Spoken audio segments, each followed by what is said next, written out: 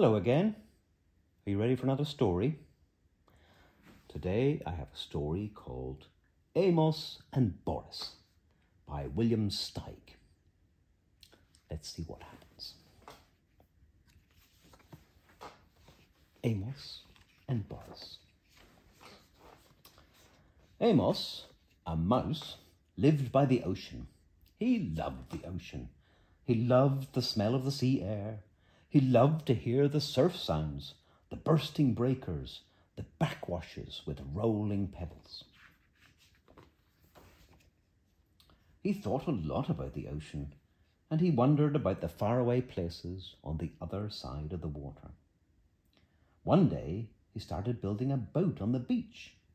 He worked on it in the daytime, while at night he studied navigation. When the boat was finished, he loaded it with cheese, biscuits, acorns, honey, wheat germ, 2 barrels of fresh water, a compass, a sextant, a telescope, a saw, a hammer and nails, and some wood in case repairs should be necessary, a needle and thread for the mending of torn sails, and various other necessities such as bandages and iodine, a yo-yo, and playing cards. On the 6th of September, with a very calm sea, he waited till the high tide had almost reached his boat, and then, using his most savage strength, he just managed to push the boat into the water, climb on board, and set sail. The Rodent, for that was the boat's name, proved to be very well made and very well suited to the sea. And Amos, after one miserable day of seasickness, proved to be a natural sailor, very well suited to the ship. He was enjoying his trip immensely. It was beautiful weather. Day and night he moved up and down on waves as big as mountains, and was full of wonder, full of enterprise, and full of love for life. One night, in a phosphorescent sea, he marvelled at the sight of the whales spouting luminous water, and later, lying on the deck of his boat, gazing at the immense starry sky, the tiny mouse Amos, a little speck of a living thing in the vast living universe, felt thoroughly akin to it all. Overwhelmed by the beauty and mystery of everything, he rolled over and over and right off the deck of his boat and into the sea. "Help!" he squeaked as he grabbed desperately at the rodent, but it evaded his grasp and went bowling along under full sail, and he never saw it again. And there he was. Where? In the middle of the immense ocean, 1,000 miles from the nearest shore, with no one else in sight as far as the eye could see, and not even so much as a stick of driftwood to hold on to. Should I try to swim home? Amos wondered. Or should I just try to stay afloat? He might swim a mile, but never 1,000. He decided to just keep afloat, treading water and hoping that something, who knows what, would turn up to save him. But what if a shark or some big fish, a horse mackerel, turned up? What was he supposed to do to protect himself? He didn't know. Poor little Amos. Morning came, as it always does. He was getting terribly tired. He was a very small, very cold, very wet and worried mouse. There was still nothing in sight but the empty sea, and then as if things weren't bad enough, it began to rain. At last, the rain stopped, and the noonday sun gave him a bit of cheer and warmth in the vast loneliness, but his strength was giving out. He began to wonder what it would feel like to drown. Would it take very long? Would it feel just awful? Would his soul go to heaven? Would there be other mice there? As he was asking himself, these dreadful questions, a huge head burst through the surface of the water and loomed up over him. It was a whale. "What sort of fish are you?" the whale asked. "You must be one of a kind." "I'm not a fish," said Amos. "I'm a mouse, which is a mammal, the highest form of life. I live on land." "Holy clam and cuttlefish," said the whale. "I'm a mammal myself, though I live in the sea. Call me Boris," he added. He seems like a friendly sort. Amos introduced himself and told Boris how he came to be there in the middle of the ocean. The whale said he would be happy to take Amos to the Ivory Coast of Africa, where he happened to be headed anyway, to attend a meeting of whales from all the 7 seas. But Amos said he'd had enough adventure to last him a while. He wanted only to get back home, and hoped the whale wouldn't mind going out of his way to take him there. "Not only would I not mind," said Boris, "I would consider it a privilege. What other whale in all the world ever had the chance to get to know such a strange creature as you? Please climb aboard." And Amos got on Boris's back. "Are you sure you're a mammal?" Amos asked. "You smell more like a fish." Then Boris the whale went swimming along, with Amos the mouse on his back. What a relief to be so safe, so secure again. Amos lay down in the sun, and being worn to a frazzle, he was soon asleep. And then all of a sudden he was in the water again, wide awake, spluttering and splashing about. Boris had forgotten for a moment that he had a passenger on his back and had sounded, which means he dived down into the water. When he realized his mistake, he surfaced so quickly that Amos was sent somersaulting, tail over whiskers, high into the air. Hitting the water, hurt, crazy with rage, Amos screamed and punched at Boris until he remembered he owed his life to the whale, and quietly climbed on his back. From then on, whenever Boris wanted to sound, he warned Amos in advance and got his okay, and whenever he sounded, Amos took a swim.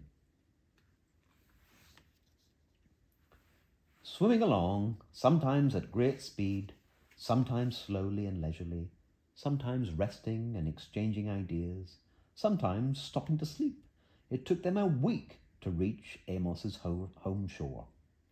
During that time, they developed a deep admiration for one another.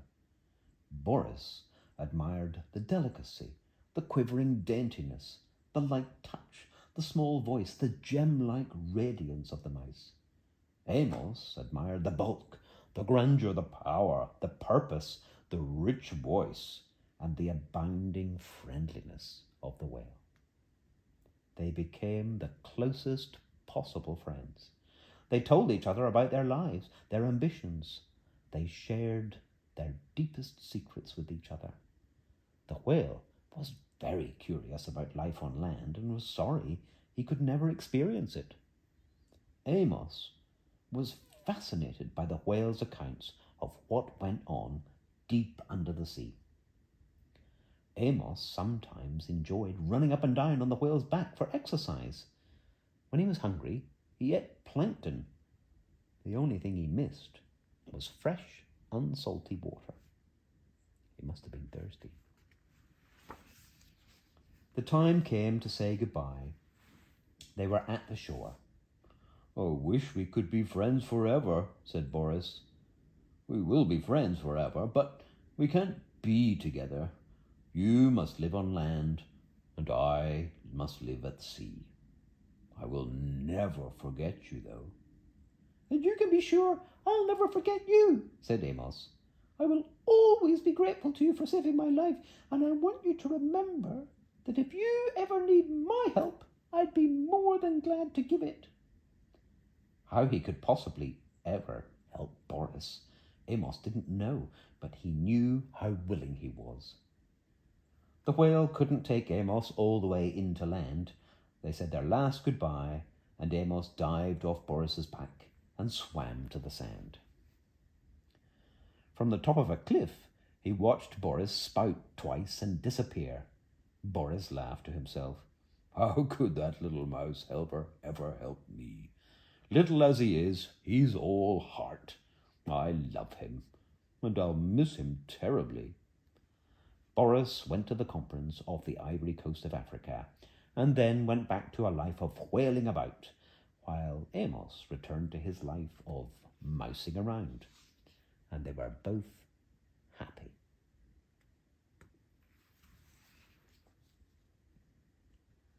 Many years after the incidents just described, when Amos was no longer a very young mouse, and when Boris was no longer a very young whale, there occurred one of the worst storms of the century, Hurricane Yetta, and it just so happened that Boris the whale was flung ashore by a tidal wave and stranded on the very shore where Amos happened to make his home. Uh-oh. It also just so happened that when the storm had cleared up and Boris was lying high and dry on the sand, losing his moisture in the hot sun and needing desperately to be back in the water, Amos came down to the beach to see how much damage Hurricane Yetta had done. Of course, Boris and Amos recognized each other at once. I don't have to tell you how these old friends felt at meeting again in this desperate situation. Amos rushed towards Boris. Boris could only look at Amos. Amos, help me, said the mountain of a whale to the moat of a mouse. I think I'll die if I don't get back in the water soon. Amos gazed at Boris in an agony of pity. He realized he had to do something very fast, and he had to think very fast about what it was he had to do. Suddenly, he was gone. I'm afraid he won't be able to help me, said Boris to himself. Much as he wants to do something, what can such a little fellow do? Just as Amos had once felt all alone in the middle of the ocean, Boris felt now lying alone on the shore. He was sure he would die, and just as he was preparing to die, Amos came racing back with two of the biggest elephants he could find. Here come the elephants. Without wasting time, these two good-hearted elephants got to pushing with all their might at Boris's huge body until he began turning over, breaded with sand, and rolling down towards the sea. Amos, standing on the head of one of the elephants, yelled instructions, but no one heard him. In a few minutes, Boris was already in water, with waves washing at him, and he was feeling the wonderful moisture. You have to be out of the sea, really, to know how good it is to be in it, he thought. That is, if you're a whale. Soon he was able to wiggle and wriggle into deeper water. He looked back at Amos on the elephant's head. Tears were rolling down the great whale's cheeks. The tiny mouse had tears in his eyes too. Goodbye, dear friend, squeaked Amos. Goodbye, dear friend, rumbled Boris. And he disappeared in the waves. They knew they might never meet again. They knew they would never forget each other.